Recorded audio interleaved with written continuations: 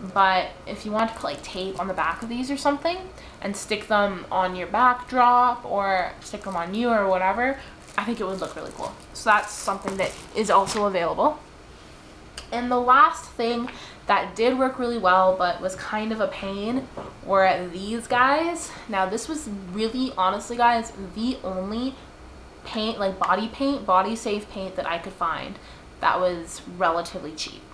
So I actually bought these at Spencer's as well as the Blacklight, and they're called Glow in the Dark Fantasy Body Finger Paint, and they just come in little pots like this. It just came in like a stack like this.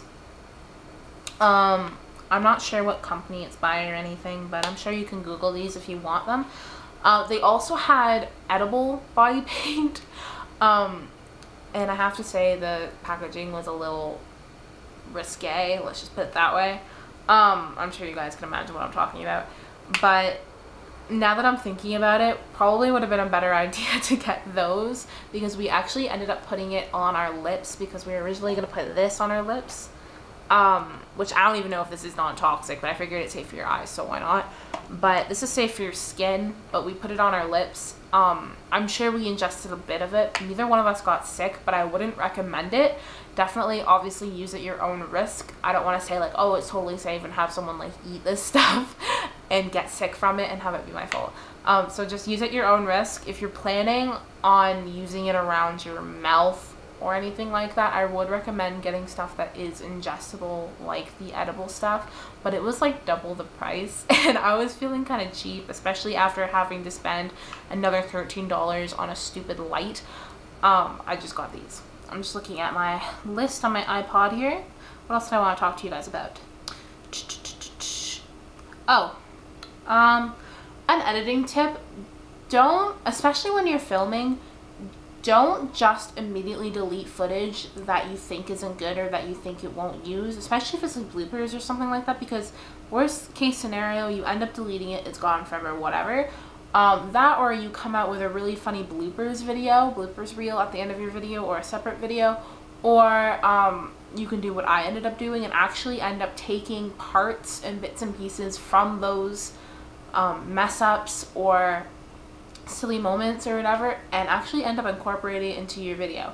So that is something to think about, especially if you're on site. Don't just go through your camera, your memory card, and just start mindlessly deleting things that aren't exactly what you wanted, because you may end up using it. Lastly, just really don't get discouraged. I ran into a few big problems with mine, especially with finding a light that was actually going to work and stuff like that, and I'm sure a lot of people run into stuff like that. You may run into the same problems I did, or you may run into ones that are a little bit worse or easier to fix or anything like that, but just seriously don't get discouraged, especially if it's a video you really want to make. I was really excited and motivated to make this video. I don't think I've ever been excited to make a video like this ever on YouTube, so it was a really interesting experience. Now, I went to the dollar store to get all of my props, so you don't have to worry about having like a huge budget to make something like this, to make it look really, really cool. Also, always have a plan B, C, D, E, F, whole bunch of different backup plans, and have an open mind,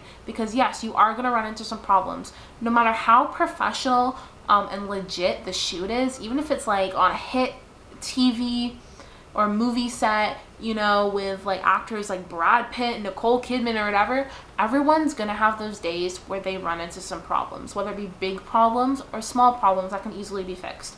You're gonna have to compromise things, move things around, have a backup plan, all that sort of stuff.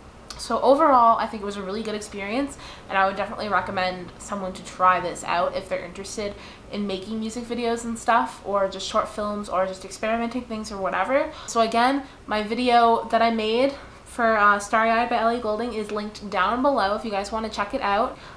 So thank you again so much for watching. I really hope I helped someone out there, whether it be that you were just interested in how I made my video, or if you're making something that's similar to this, whether it be for a school project or just for fun. So yeah, I really hope I helped you guys out in some way or another. Maybe give you some inspiration to make your own music video someday. So again, let me know what you think down below, and I hope you guys have a fantastic day. This is Maddie signing off. Bye guys.